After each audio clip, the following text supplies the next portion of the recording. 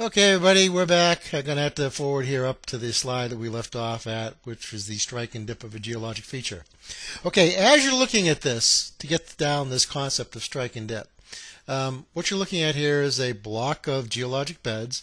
That block of beds is actually tilted, okay, relative to the horizontal surface you see around it, which would be down in this area. And again, in order to define how this thing is oriented out in the geologic environment, in the Earth environment, people use something referred to the attitude of that geologic feature, and that attitude is defined by its strike and dip. Okay. Now, in order to get maybe what might be a better sense of what the strike is, if you think about this horizontal plane here, okay, as is being shown there, think about what would happen if we flooded this area from up here to the level of this plane with water.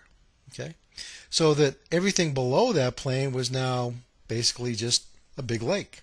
Right? And this is the surface of that water body. Well, where that water intersects the top of this bed here, okay, that's referred to as the line of strike. Okay. Now, in order to set its orientation, we determine what the line of the strike is relative to true north. So if you figure if this is the trend of the line of strike, and you figure following that same trend is coming through here, that would be like, 45, 50 degrees to the east of north. Okay, so in this case, looking at this, that line of strike is about north, let's say 45 degrees to the east of north. Okay, so it would be north 45 degrees east. That defines its strike. That again is the line of intersection between this horizontal plane, and again, just think of flooding the area with water, and where that water intersects the top of this bed. Okay, and that horizontal surface of that water surface. Okay, that is your line of strike. Determining what the angle of that is relative to true north, that determines the line of strike in its given direction. The dip is the measurement going down from this horizontal surface, again think your water surface, down to the surface of your feature, in this case this bed at the top of this block of tilted rocks. Okay, and in this case that dip angle is 30 degrees. The dip angle is always measured perpendicular to the strike, in other words at 90 degrees. So the dip perpendicular to the strike is 30 degrees, okay, in that given direction. Right? So that's referred to as the strike and the dip of a geologic feature. Okay? And we can see this done on faults, we can see it done on tilted beds, we can see it done on folds, and that's basically how geologists use that information. You'll see an example of that here in a moment. Okay, so in this next view, what you're looking at is a geologic map view up in this part of the diagram, and down below is the block diagram of what's going on. And what we have is a sequence of folds that come through this area. Okay, things called subsurface hills, which are anticlines, and it comes down to a subsurface valley, which is a syncline, and then back up towards what would be another anticline if we kept going. Okay, as we look up here at the map, if we were actually mapping this in 2 dimensions, would show the location of each one of these beds. Okay, we have a red shale over here, we have a red shale repeating over here, here we have a limestone, here we have the limestone again, we have the sandstone and so forth. But you'll notice on the sandstone units, it's also indicating what the strike of these beds is, going this way. In this case, the strike of this sandstone unit, again this way, and what the dip of those beds are, 30 degrees. If this was oriented more or less north-south, and this is east over here and west over here, this thing is dipping approximately, I don't know, north 10 degrees west. If this is north, that'd be a little bit west of north, and the dip angle is going 30 degrees off in a westerly direction. Over here, again, we have a slightly different dip, but a much similar strike, and a significantly different dip. Okay, so the strike again is going more or less this way. The dip is going this way, but is significantly higher at 85 degrees. Over here, the strike going this way again, and the dip going back in a westerly direction. Okay?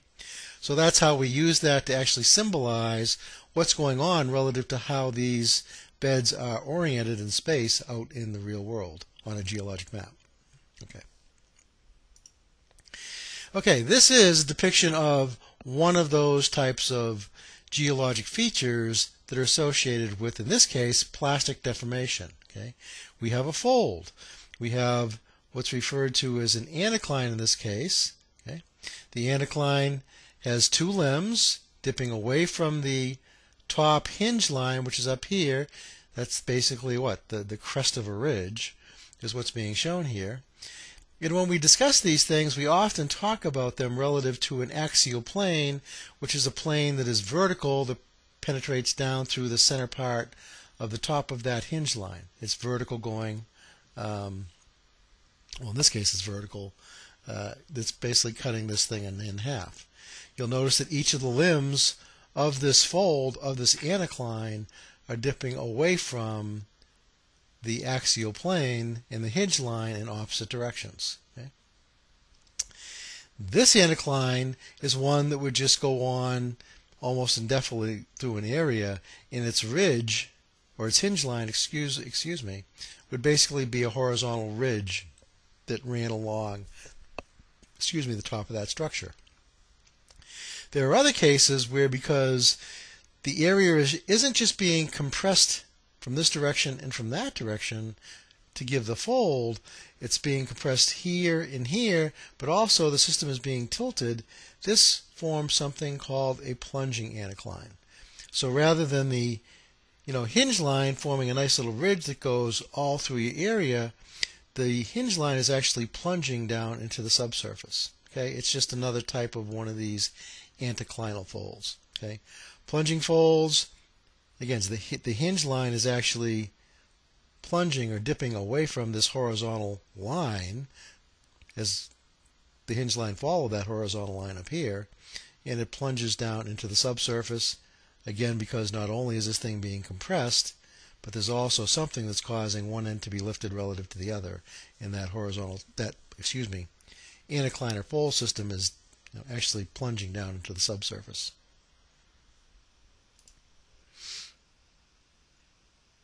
Okay, classifying anticlines. Okay, first of all, remember anticlines are these hill features where we have the hinge lines, okay, up in this area forming the nice ridge line that goes through an area, the tops of the hills, and it dips down into what's referred to as a little valley feature called a syncline.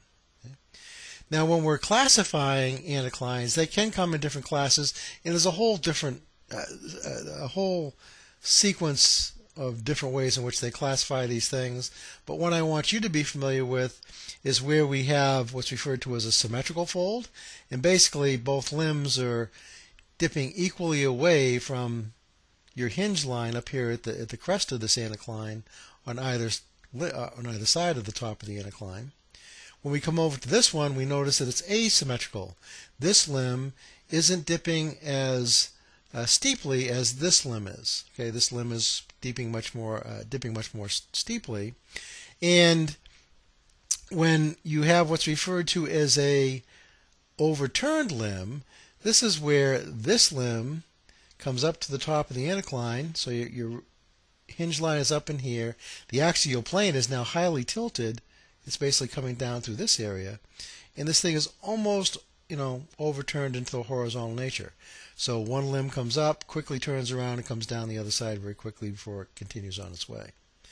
So symmetrical, nice even form. Dips are equal on both sides of the hinge line, the crest of your anticline. In a asymmetrical fold, one side the dip is shallower than it is on the other side. It's much more steeply dipped over here. In the case of an overturned anticline or an overturned fold, both of these limbs, this limb over here actually starts to turn over on top of itself. Okay, well, guess what? I'm back to that magical 10-minute mark, so I'm going to quit here, and I'll be back in a moment.